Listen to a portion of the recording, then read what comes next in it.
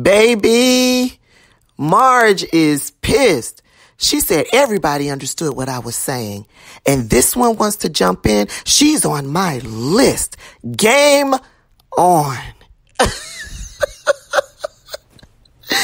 I love these women of New Jersey. Let's talk about it, y'all.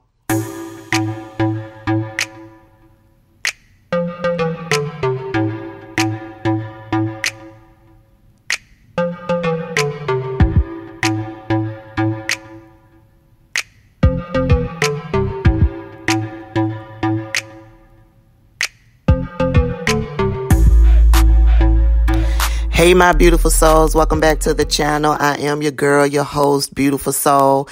Before we get into the recap and review of Real Housewives of New Jersey, I want to wish each and every one of you a very happy Valentine's Day. I myself am single, but I will definitely be celebrating me on this Valentine's Day. Plus, I want to give a very special shout out to Clissy, CLISSIE. Thank you for showing me some Valentine's love on the CashApp. I really do appreciate it. Your girl is going to do something nice for herself. All right, let's get into last night's episode of Real Housewives of New Jersey. Y'all,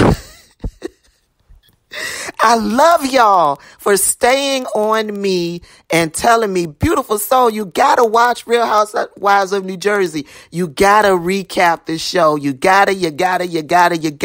For years since I've been doing these recaps and reviews, you guys have been, every now and then, y'all will pull me back to thinking about recapping Real Housewives of New Jersey. I love this show. These ladies are... They just bring a nice balance of sisterhood, messiness. Then they have the money on top to boot to show us a little bit of extravagance. I love how I'm just loving the show. So let's get into last night's episode. So the episode starts off, we're getting Gia ready for prom. And so Teresa's all over the place. She's got food being delivered because, there's going to be a little party, a little get together. She's got hairstylists, makeup artists. Everybody's going crazy over at Teresa's house to get Gia ready for the prom. And Teresa's kind of like on overload because she missed Gia's 8th grade prom. So she's kind of like so hands-on because she wants to make this one so much more special because she missed Gia's 8th grade prom. We got to see a little flashback in how Joe gave flowers to Gia, which were, basically from Teresa, but Teresa was in jail, you guys know, at that time. So, Gia's getting ready. Joe calls to give her love. Brother Joe stops by to give Gia some love. Gia gets a little, emotional because, she misses her father. She wishes her father was there at the time. We're over at Dolores' house. Dolores and Frankie are getting ready. Frankie is a really handsome guy. Gia and Frankie actually look good together, but I don't think they're looking to be any more than friends. We're back over at Teresa's house, and Daddy Frank arrives, Big Frank arrives, and we're over at Jennifer's house, and Jennifer is getting herself ready for her brother's fundraiser. They're having a fundraiser later that night. She's in her closet trying to pick out a dress. She gets to talking about her daughter Gabby and the bullying that her daughter Gabby is dealing with. Sorry about that, guys. That was my alarm. But the bullying that her daughter Gabby is dealing with in school. They get to talking about her and her husband. I think his name is Bill, the doctor, get to talking about what went down at Margaret's party and Joe, approaching I think the husband's name is Bill. We're going to call him the doctor. And what he said to him about Jennifer needing to be bumped off. Y'all know what I'm talking about. And the doc felt that it was just, a little bit inappropriate. So we're back over at Teresa's house. Dolores arrives. Gia's getting her dress on. We watch Gia. We got a little montage of Gia growing up over the years, a little flashback. Teresa gets emotional, as she speaks about, how Gia had to grow up a little bit faster than most normal kids. Gia makes her descent down the stairs. She looks beautiful. The color that she's wearing, this beautiful this powder blue dress, it's stunning. And her and Frank get into the limousine and off they go. So we're back over at Jennifer's house. Jennifer and Gia are now arriving to where they're having the brothers fundraiser. And she lets us know because of the cultural differences, their mom wasn't always in attendance to these types of events to support their kids and things like that. But as they've grown up, they have educated mom on how things should go. And now that they're adults, whenever there is an event in place, all of the family gets together to support each other during that event. So the brother does his speech. They then do a performance. Jennifer is, just over the moon for her brother. And she's very proud in how he stayed true to who he is, which is a gay man. And regardless of not receiving that full support from their parents, he still persevered and stayed true to who he was. And she views that as a perfect example for her daughter, Gabrielle. If her uncle could, live life proud, not having the full support of other people, then she's hoping that Gabrielle will recognize that she too can stay true to who she is and, grow up to be just like her uncle. So, the performance, during the performance, mom is getting very emotional. She's tearing up. Once the performance is done, she rushes over. She gushes over her son, gives him, all this love. We know just in the last few weeks since I've been watching the show, we've seen Jennifer talk about how, mom has been dealing with trying to accept her son as a gay man, and to see mom to the point where she's publicly loving on her son, hugging her son, showing how proud she is of him. It's a step in the right direction. She whispers to him, no matter what, I'll always be there for you. So it looks like they finally hit that milestone where, you love your children regardless. They live their lives. You love them regardless. So kudos to Jennifer and her mom in accepting and loving their family member regardless of how they choose to live their life. You know what I'm saying? So we're over with Teresa. She's meeting up with Danielle. They have small talk about Joe and Gia and the prom and, all that Teresa is dealing with where Joe, her husband, is concerned. They talk about Marty, how Danielle and Marty are doing. They're doing fine. Teresa tells them about the Hamptons, and Teresa also tells them about the Jersey, tells Danielle about the trip to the Jersey Shore. And Danielle immediately picks up, well, it looks like she's being excluded from all of the trips and, being a part of the goings on with Real Housewives of New Jersey. Teresa tells her, the fact is that when you and Marge get together, it's a real toxic situation, and the girls don't want to hang out with her because of that.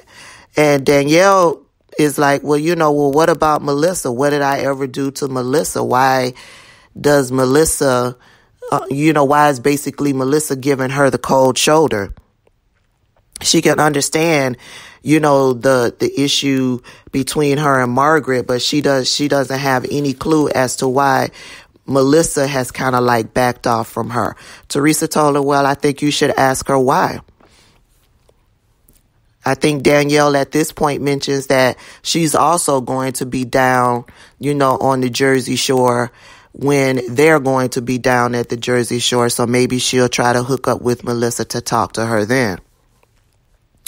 We're over at Dolores. They're over at David's house. They're meeting a interior designer who's there to do a walkthrough of the house to get ideas and put some things together as far as decorating the house, because Dolores does not want, David's old furniture, the bachelor furniture, to make its way into the new house. Now, y'all help me understand, because the two, Dolores talks as if this is a house that they are moving into together. Is this the case? Y'all let me know. That's the impression that I got. The two of them are moving into this house together. And Dolores has some concerns about, investing in this house when he really doesn't want to have a serious commitment with her. Am I picking this up correctly? Okay.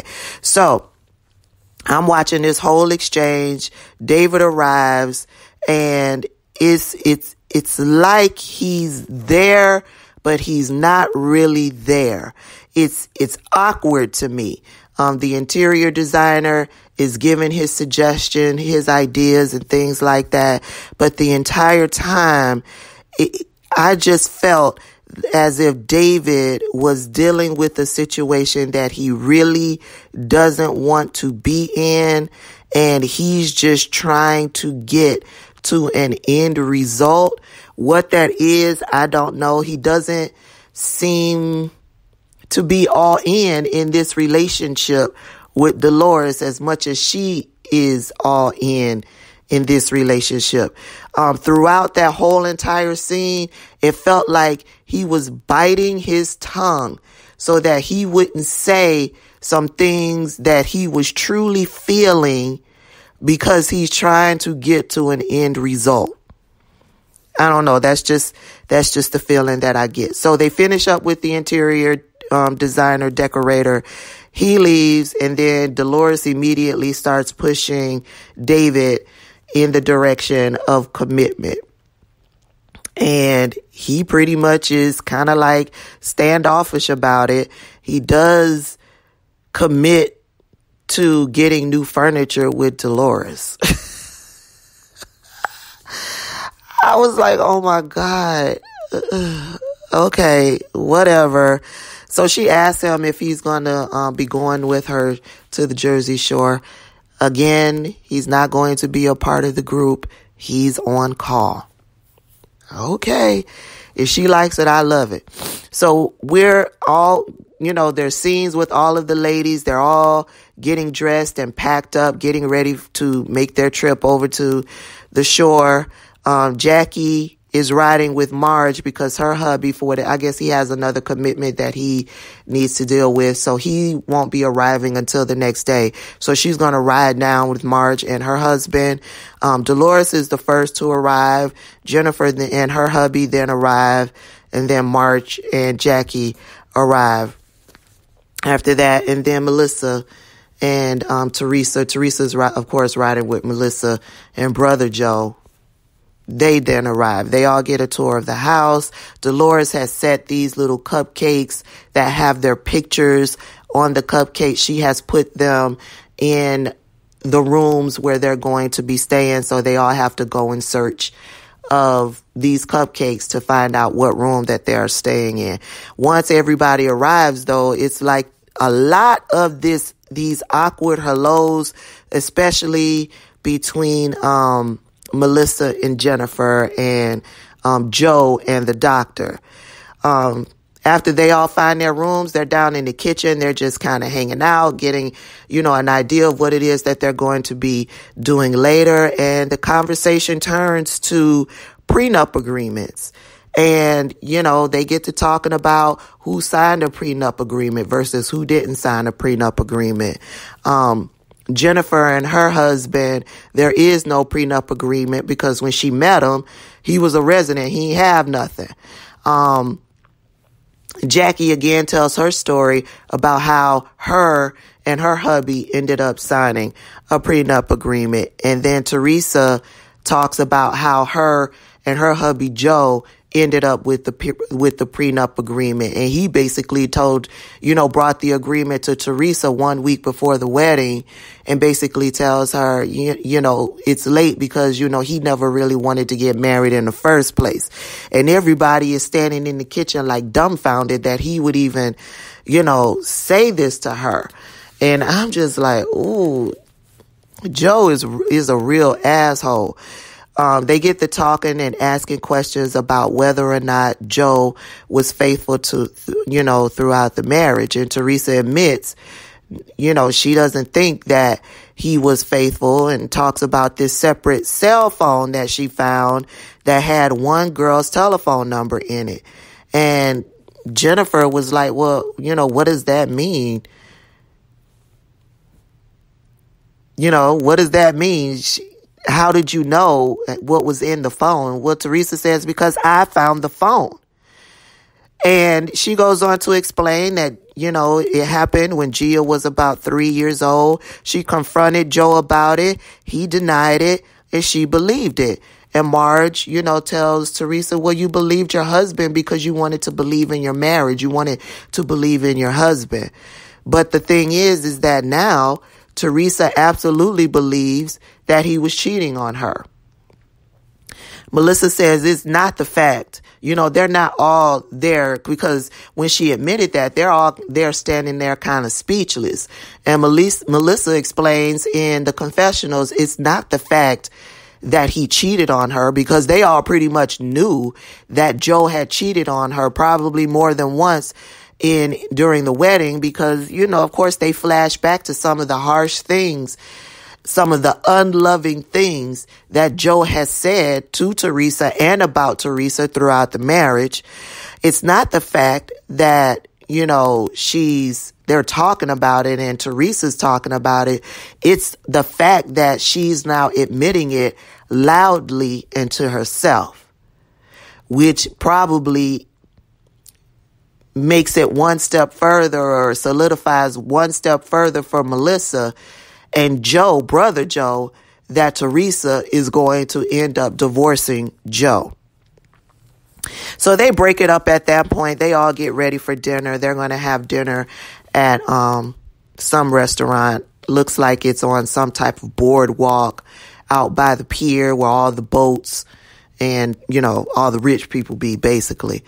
So, they all break. They decide to get ready for dinner while the ladies are getting dressed because, it's the ladies that really, take the most time in getting ready and things like that. Down in the kitchen, you got Joe, Frank, and Doc. Frank is busy tidying up in the kitchen. Joe and Doc, they get to talking and over what happened over at Marge's party last week. And they pretty much make amends. Doc tells him, he needs to have a little bit more respect. Joe receives it. They hug it out. I was like, look how the men handle things. It doesn't get escalated to 100. They sit down. One expresses their opinion. The other expresses their opinion. They both are open to listening to what the other says, and they hug it out and they move past it. Even though in the confessionals, Joe is being a little messy, but, they hug it out and they get past it. So everybody's all set. Somebody, I think it was Joe, was like, should we take a shot before we go to dinner? Dolores is like, no, we ain't got time. We got to be there. Our reservations are in 45 minutes. Let's get in the cars. Let's go. So off to dinner they go. They get to the table. There's a lot of, talk happening back and forth, everybody just having a good time. And then Melissa brings up and lets everybody know that Danielle is also hanging out on the Jersey Shore during the time that they are there. Danielle reached out to Melissa, and Marge immediately is like, I thought I smelled something in the water. I got tickled, but, Melissa lets them know that that Danielle reached out to her and that she's going to meet up with her. And she's just basically going to tell her, she went too far the last time and that they really don't want to hang around her. So, the conversation continues on, and Melissa then says that, because Dolores brings up the fact in the confessionals that she can't believe that Melissa is still holding on to whatever's going on between Melissa and Jennifer. Well, let me back up. Because when Melissa was talking about meeting up with Danielle, Melissa then goes on further to say that Jennifer is also skating on thin ice. She's not so sure if at this point she wants to be around Jennifer anymore.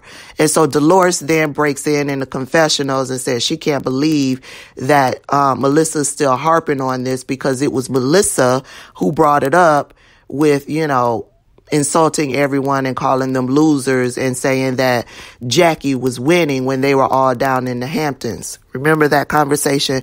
So yeah, Jennifer is sitting there with her mouth wide open. She basically says, whatever, if you don't want to be friends with me, that's fine. Joe breaks it up, and says and decides to, make a toast. So they all make a toast. The conversation breaks up. That's the end of scene. So it's the next day. Everybody's down in the kitchen. There's more talk about Joe. And Teresa goes on to talk about how, she's always stressing for money and how the kids, are always talking about her working so much and that they would much rather have her around.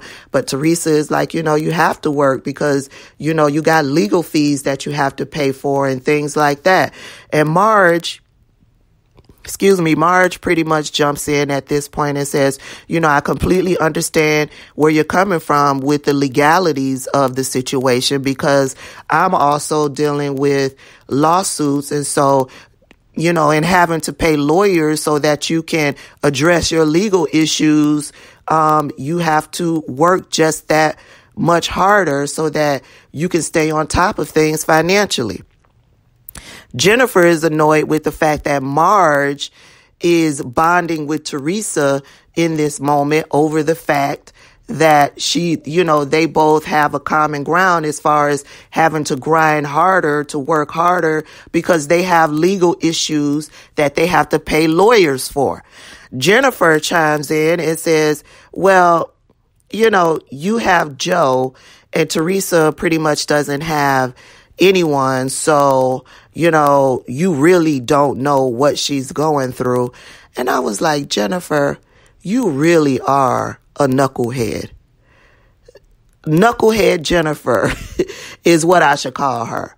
What do you mean? They're talking about the financial aspects of having to pay lawyers, which has to push them to work and grind harder because they have to pay these attorneys to deal with their legal issues. What are you talking about? Marge's business is Marge's business. Her husband doesn't really have to be involved with what's going on with Marge's business. Marge is being sued. So she grinds that much harder because she has to pay lawyers. Girl, what are you talking about? Teresa, she has legal issues. She has lawyers. So she has to grind much harder to pay these lawyers. So yes, Marge can absolutely understand where Teresa is coming from when Teresa says, I have to work. I have to work harder because I got legal issues that I have to pay lawyers to take care of. Girl, Jennifer, you are really a knucklehead, a true knucklehead.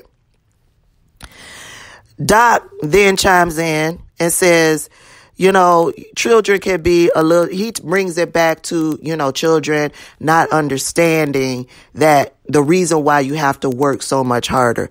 They just understand that mom works hard and they would like to have a little bit more time with mom, that type of thing.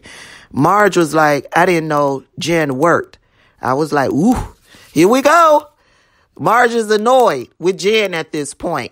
And so Jennifer's in the confessionals. Excuse me, raising 5 kids is harder than whatever it is that Marge does. Now, I'm not going to take anything away from Jennifer. Raising 5 kids is hard.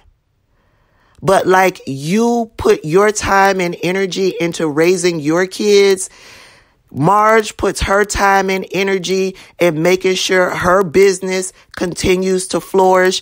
That's her 5 kids. Jennifer, like I said, I'm not taking away from the fact that she's not, running some huge conglomerate, some huge company or, running her own business.